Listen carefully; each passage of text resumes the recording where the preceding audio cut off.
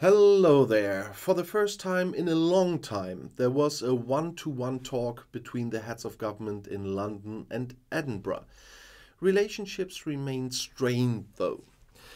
So, British Prime Minister Rishi Sunak held, as they said, a friendly but robust talk with Scottish First Minister Nicola Sturgeon on Thursday evening, discussing common challenges. Both spoke in separate interviews on Friday but did not give a press conference. Apparently, the approximately 1 hour working lunch in Inverness went back to Sunak's initiative, which set him apart from his predecessors. Boris Johnson had maintained little contact with Sturgeon, and Liz Truss avoided meeting during her brief tenure. Sturgeon was just seeking attention and should be ignored, Truss said. Relations between Edinburgh and London are particularly strained by the Scottish government's efforts to hold another independence referendum. A ruling by the British Constitutional Court or the British Supreme Court recently prohibited Edinburgh from going it alone. Nevertheless, Sturgeon is trying to increase political pressure on London to obtain approval. Like his predecessors, Sunak takes the position that the 2014 referendum, which was in favour of the Union, has a longer binding effect. At the same time, Sunak is trying to emphasize the advantages of the Union. According to media reports, there was talk of 2 green free ports in Scotland. However, the two governments are also at odds on current issues. Sturgeon has criticized London's proposed tightening of the right to strike, while the UK government opposes Scotland's plan to make it easier to change sex. The Sunak government is currently having a constitutional review as to whether it should refuse to countersign the new Scottish law.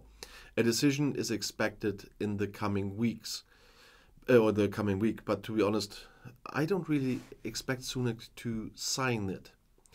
The Scottish government wants to discuss its further strategy in its quest for independence from the United Kingdom next March.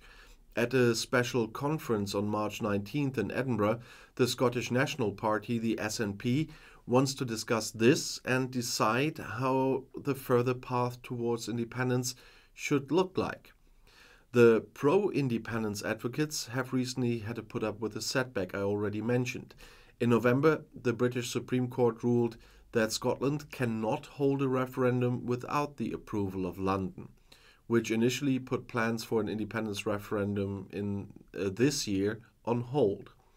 Sturgeon had previously announced that if that were the case, she would consider the next UK general election a de facto referendum instead. According to a survey after the court ruling, support among Scots for secession from the United Kingdom increased. In a survey conducted by the polling institute Redfield and Wilton at the end of November, almost half of the Scots surveyed, with 49%, said they supported their country's independence if a referendum were imminent, and 45% would therefore vote no. The rest was undecided. In a comparable survey from September last year, only 44% said they wanted to vote yes.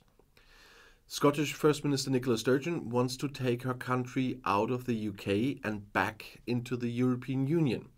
And her reasoning is quite understandable. Brexit has changed the situation in such a way that a new referendum has to take place.